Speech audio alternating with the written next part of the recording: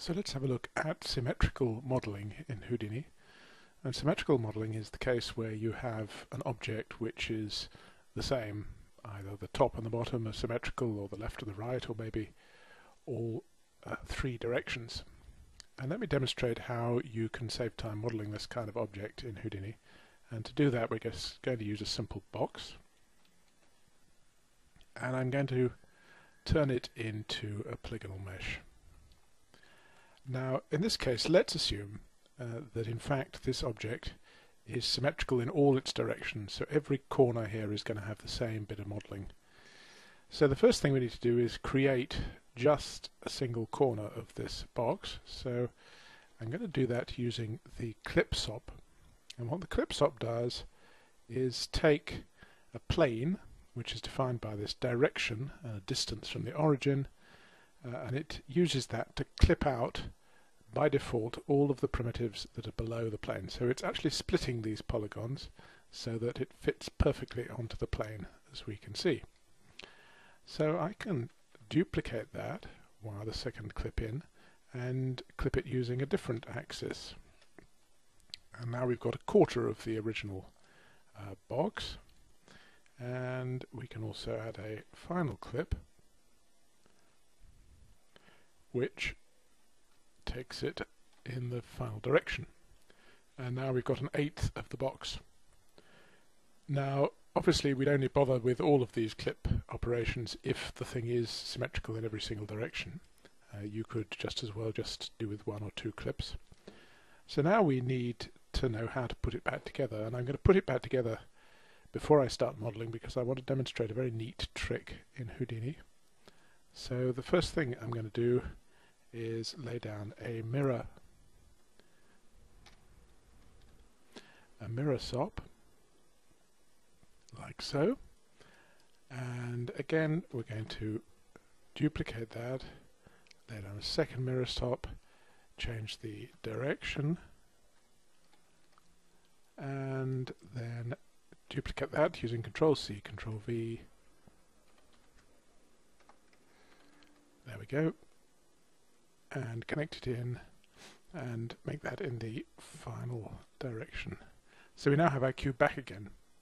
Now one of the neat things about Houdini is that I can template any of these nodes. So I can click on this second block in on this node here and that's then templated, which means if I move my display and edit flag here to the end of these clips, we can still see the rest of the box. And when I model, so let's insert some edge loops here. Let's insert one there, one there, one there, and then let's select these four, and then let's poly extrude them. And I'm going to do that globally, so get rid of local control, and let me just move these out, and I'm going to give them maybe 4 divisions as I do that, and then maybe select this loop, scale that out like so, and then finally select just this point here and then peak that like so. And we can see that that's being replicated by this series of mirrors, so that the final operation gives us an entirely symmetrical object. And note that by default the mirror operation has this consolidate sections enabled, which means that the points where we split the polygon apart, where we split the box apart, are automatically fused together when we rejoin it. Another useful feature of these mirror SOPs is, let's go back to my peak here.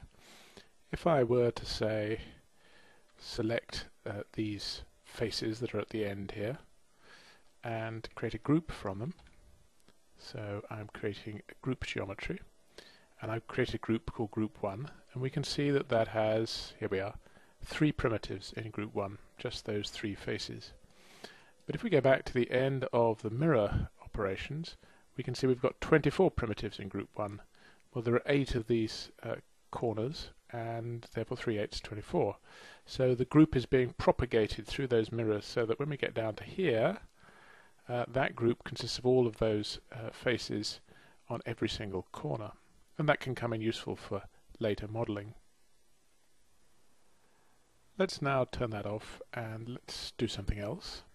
And I'm going to demonstrate how to symmetrically model something which isn't just four-sided. So it's an object which has a number of sections which rotate around the origin and form a cylindrical type shape. So let's start by creating a grid. I'm going to dive down.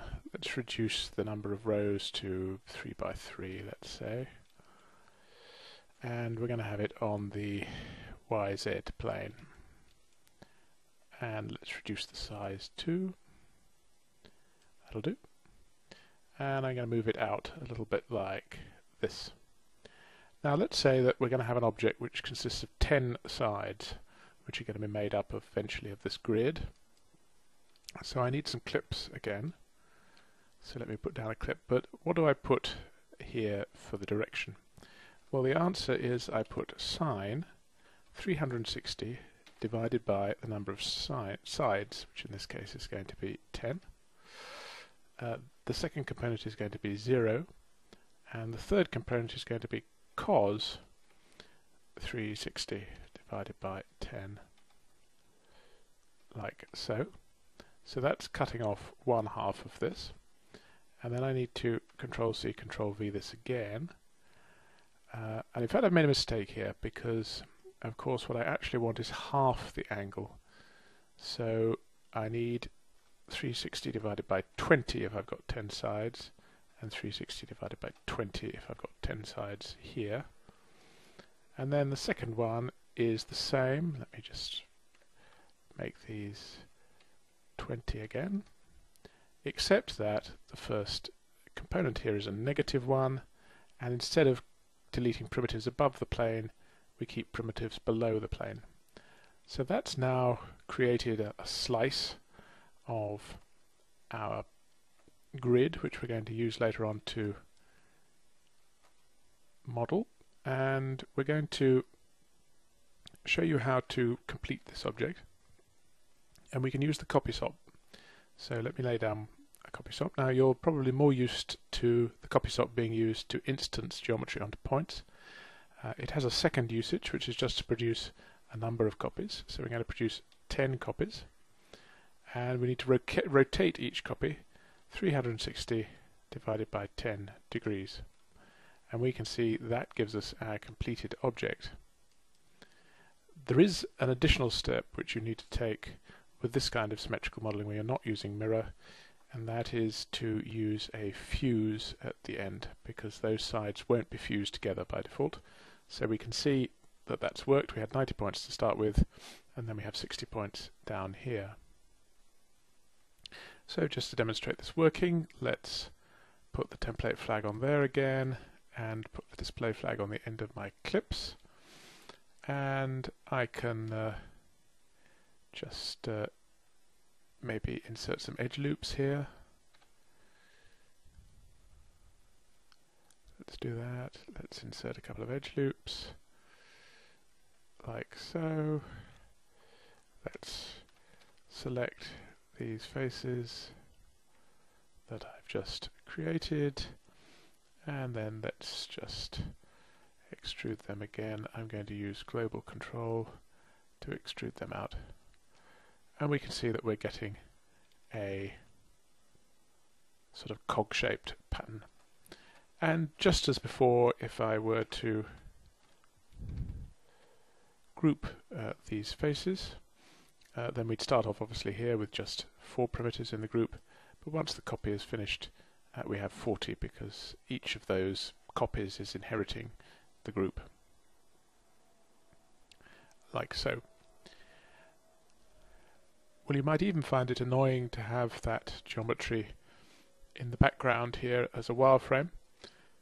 You can, in fact, add a transform at the end here. Whoops. And we can then move this off to the side. Let's put the template flag on here, and that's been hit under. Incidentally, I didn't mean to lock that node. And we can see that we can model away here and see off to the side here the results of our modeling.